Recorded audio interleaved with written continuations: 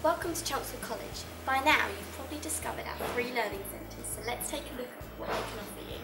First of all, make sure you're always wearing your college badge, which is your library card too. Please make sure your mobile phone is on silent, and if you do need to take a call, please take it outside. All centres open at 8:30 with a variety of closing times with reduced hours and holidays. Just check the notices outside for more details. Of course, the most obvious thing, there are plenty of books. Not just textbooks for your course, but also a lot of fiction, graphic novels, leisure and educational magazines, and a good selection of daily newspapers.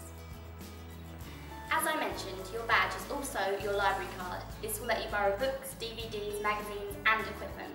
This might be a set of headphones, a card reader, or perhaps one of the tablets which you can use anywhere in the learning centre. Of course, if you want to use your own devices in the centres, the college offers free Wi-Fi. Just ask a member of staff for more details. You might remember that you borrow the books and DVDs for different lengths of times. Any book with a red sticker with a white R on the spine can be used within the centres, as this is reference only copy. Short loan books can be borrowed for a week together with DVDs. Any other books can be borrowed for a standard loan period of 28 days. Just take your items to the counter. Staff will process them and stamp the return date for you. Hello. Yeah.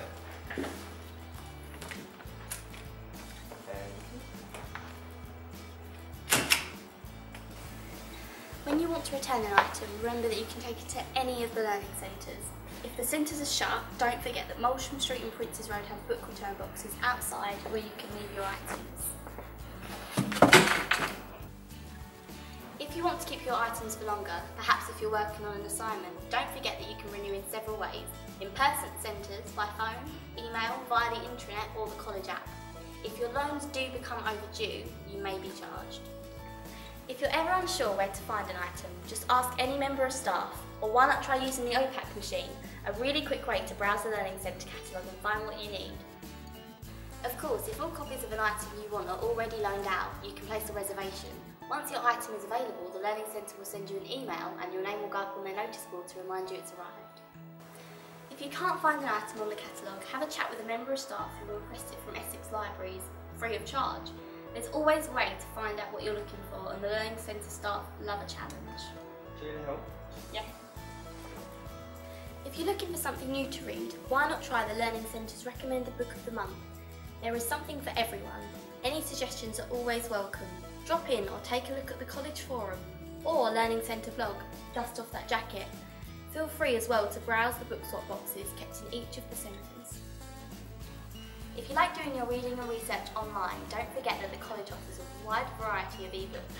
Just ask if you need any help logging on and finding these. Looking ahead, there is also plenty of careers and university information available in the learning centres, with prospectuses for all the main universities. The Learning Centre is a great place to study, with bookable and open access computers, large desks and a silent study room. However you choose to study, you can find a place to suit you. Don't forget, full colour printing and photocopying can be done via the multifunctional device. Another reason to wear your badge is you will need to sign in and use your print credit.